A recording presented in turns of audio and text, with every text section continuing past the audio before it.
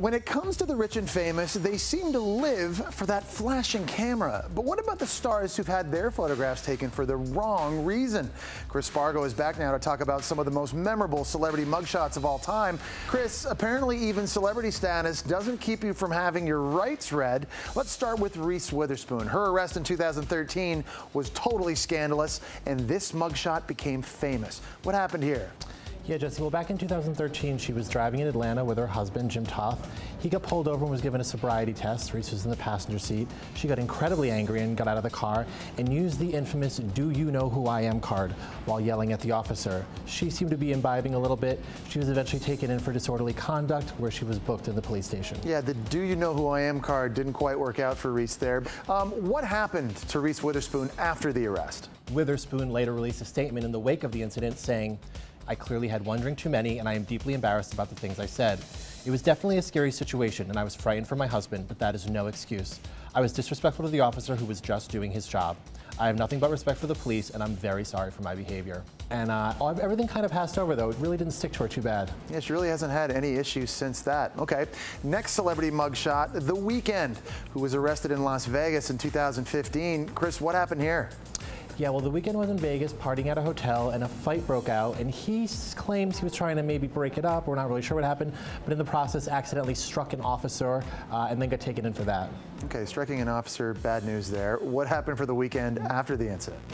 He was taken to a detention center. He pleaded no contest.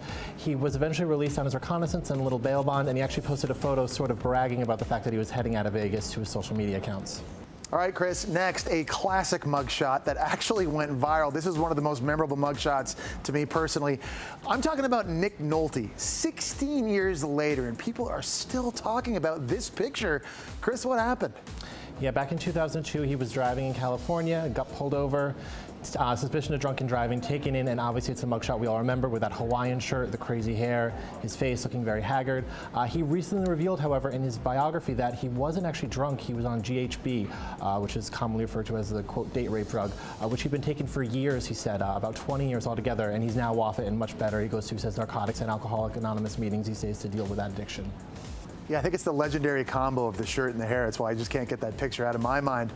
Chris, what was the impact of the arrest on Nick Nolte? Nolte says it was really sort of the wake-up call that got him to stop using drugs and alcohol. It sort of, set him straight, and he was able to get his life in order after this. But Chris, this was not the first time that Nick Nolte had a run-in with the law, was it? No, about 40 years earlier, he was actually arrested for selling fake draft cards. He was apprehended when he was sort of passing those out and spent some time in jail for that back in 1961. Well, all right, Chris, this next name on the list, this actually may surprise some people because Bill Gates, yes, the Bill Gates, over 40 years ago had a mugshot taken. What was he arrested for?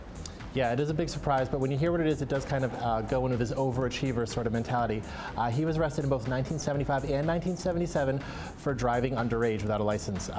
He was mugshotted in 1977 for this, as we can see in this photo. And then he was arrested actually 12 years later in 1989. That was on suspicion of drunk driving, but those charges were eventually dropped. Obviously now he's worth $91 billion and has not had any run-ins with the law whatsoever. Yeah, and in that picture, he looks like he knows that one day he's going to be worth more than $90 billion. He's like, book me. Okay, well, let's talk about Phil Spector and this wild mugshot and the charges that ended up changing his life. Chris, what's the story behind it? Yeah, this is the mugshot when he was picked up on murder charges for the death of Lana Clarkson. Obviously, we all remember this famous shot with his big hair and his glasses. He allegedly had confessed at the time, eventually went to trial, and was put in jail for these charges. And speaking of changes, Chris, Spector's latest mugshot that was taken in 2017 is also what many people consider arresting. Yeah, the hair is completely gone in this one. He is in his 80s now. He's wearing 2 hearing aids, a much different looking man than he was back in his rock and roll days. Yeah, he looks like Dr. Evil or Lex Luthor. Okay, well, funny man Tim Allen wasn't laughing when this shot was taken, long before he hit it big with Home Improvement. Chris, what happened with Tim? Yeah, this might be one of the most shocking ones, Jesse. He was actually arrested for drug trafficking. He was caught with 650 grams of cocaine by drug-sniffing dogs while he was traveling through an airport. He was facing a sentence of about 6 to 7 years in prison, but he turned in some other people, gave some names, and only did about 28 months behind bars in the end. Tim Allen, drug trafficking with lots of cocaine. He certainly made a huge turnaround, though, after that arrest. How did that end up impacting his life. He said, you know, just sort of like Nick Nolte, that he really had a turnaround because he just realized where he was going was not where he wanted to be. He was drinking too much. He was not the kind of guy he wanted to be.